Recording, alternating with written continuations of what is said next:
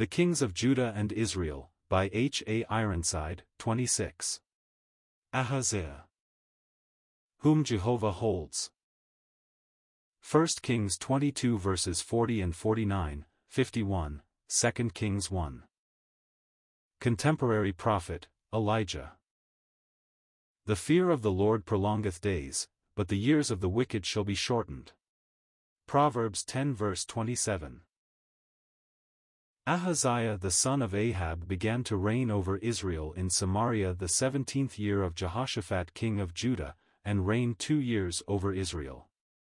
And he did evil in the sight of the Lord, and walked in the way of his father, and in the way of his mother, and in the way of Jeroboam the son of Nebat, who made Israel to sin.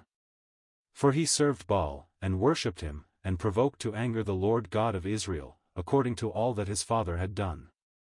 It is a dark catalogue of iniquity, yet only what might be expected of the offspring of such a couple as Ahab and Jezebel.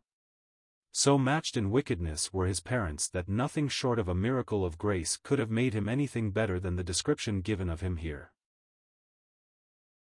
And Ahaziah fell down through a lattice in his upper chamber, that was in Samaria, and was sick, and he sent messengers, and said unto them, Go, inquire of Baal-zebub, lord of flies,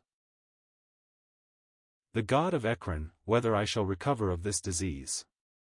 Ekron was the northernmost of the 5 chief Philistine cities, and contained the shrine and oracle of the vile abomination called Baal-zebub, the Beelzebub of the New Testament. Men love the gods that are most like unto themselves, so it is not surprising to see Ahaziah sending to this miserable Philistine god. But the sick king's messengers never reached the oracle. The God of Israel himself, sending his prophet to intercept the king's messengers, answered his question. But the angel of the Lord said to Elijah the Tishbite, Arise, go up to meet the messengers of the king of Samaria, and say unto them, Is it not because there is not a God in Israel, that ye go to inquire of Baal-zebub the god of Ekron? Now, therefore, thus saith the Lord, Thou shalt not come down from that bed on which thou art gone up, but shalt surely die. The messengers returned to their royal master, and related what had taken place. There came a man to meet us, they say, and said unto us, etc. What manner of man was he which came up to meet you, and told you these words? The king inquired. And they answered him, He was a hairy man, and girt with a girdle of leather about his loins. And he said, It is Elijah the Tishbite. In his perverse folly, Ahaziah orders him at once to be apprehended.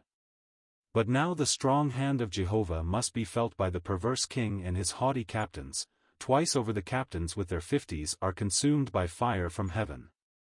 But, as the third captain humbly pleads for his own life and of his 50 men sent forth to arrest Jehovah's prophet, the angel of the Lord bids Elijah, Go down with him, be not afraid of him.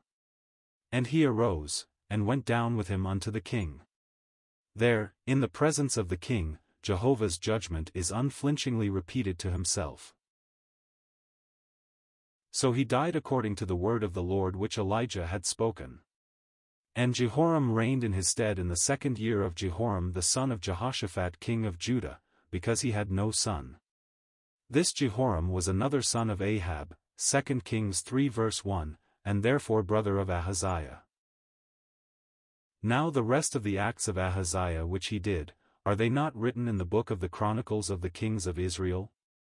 Yes, and they, with the wicked acts recorded here, are written in God's books above, not of the Chronicles of the Kings of Israel merely, but of the deeds and doings of every man's life, whether it be good or evil. Solemn facts for us all.